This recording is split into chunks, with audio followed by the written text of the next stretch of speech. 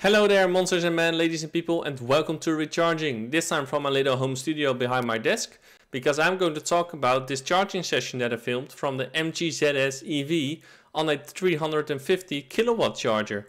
I started the charging session at about 8% and I will stop it at about 90%. Unfortunately, in the car that is being shipped to Europe, there is nowhere to be found the state of charge, the actually percentage state of charge. So I will give you a rough estimate in the bottom right corner over here, because every bar that you see is around 12 to 13%. What I've done, I've actually made the battery, I tried to make the battery hot this charging session, before this charging session, and I did that by going to a fast charger, charging. After the fast charger I went driving for a bit, and in that way I hoped to heat up the battery, because in theory this car can charge with 80 kilowatt hours, and that's quite a lot for this 45 kilowatt hour battery pack. But this charging session I've only reached 50 kilowatts and it stayed there for quite a long time. I have proof that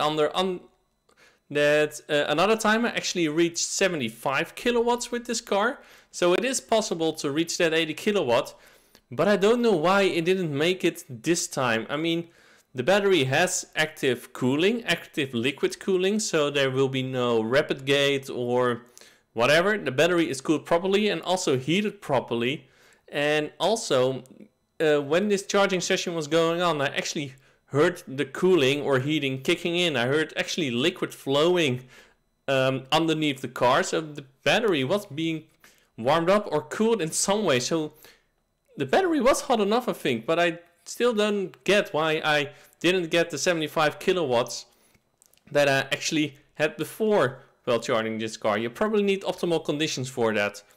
So as I said, this charging session I reached about 51 kilowatt as maximum, and it stayed there for quite a long time. And what is actually cool though, as you can see in the top right corner, is that the MG logo is actually it has a blinking light while the car is charging. I mean, how awesome is that? I think every EV should have that, and unfortunately they don't, but I thought it was a very cool detail anyway. So the car is now at 50%. It's still charging at 51 kilowatts, so it's still decent enough for this 45 kilowatt hour battery. We're 20 minutes in and we've actually done 40 minutes, so that means if we keep this pace from 10 to 80% will take you about half an hour to 30 minutes. And even faster maybe if it actually reaches that 80 kilowatts. But I gotta say, when I was actually charging on 75 kilowatts, it actually went down pretty quickly. So I started with 75, but it very quickly went down to, again, about 50 kilowatts. Can't remember exactly at what state of charge that happened, but it happened. It won't stay long there on the 80 kilowatt, and even when I reached 75, I was also on 8% state of charge. So again, I don't know why it didn't make it this time. As you can see, around 50%, it already starts throttling a little bit. It goes down to about 46 kilowatts, but it does that very slowly, and it keeps that 45 kilowatts to about 80% state of charge. And I think that's quite a fast charging speed for that high state of charge. I think my Kona actually throttles down to about 27 already at around 75%. So I think it's still pretty quick that it is doing it. As you can see now at 75%, it's already going down to around 44 kilowatts. It's throttling more and more, and as you will see in a bit, at about 80%, it will actually go down further to 25, 27 kilowatts. And from that moment, it's not paying off anymore to stay at a fast charger, in my opinion. Just charge from 10 to 80%, and then you then leave, because the charging goes too slow. The charging goes too slow to make it worthwhile to actually stay there. So if you wait here for a little bit, 80% should be reached quite quickly though.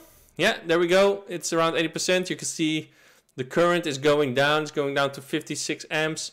At 81% state of charge, it will actually go to about 25 kilowatts charging.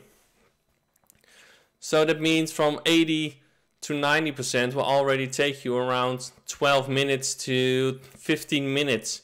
That's quite a long time if you imagine that you reached 10 to 80% in about 35 minutes. Then it's already a lot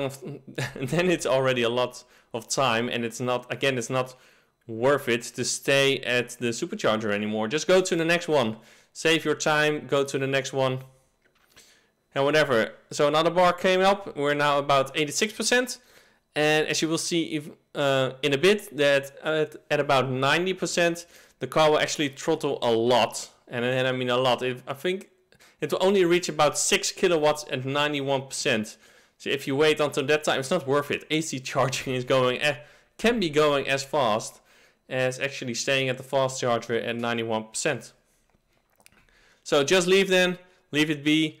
And this was it. This was the charging session. You will see it going down. But thank you a lot for watching. If you like this, feel free to subscribe and give a like. And if you did not, please leave a comment below to see what I can improve. And then I would like to say now, thank you a lot for watching, everyone. And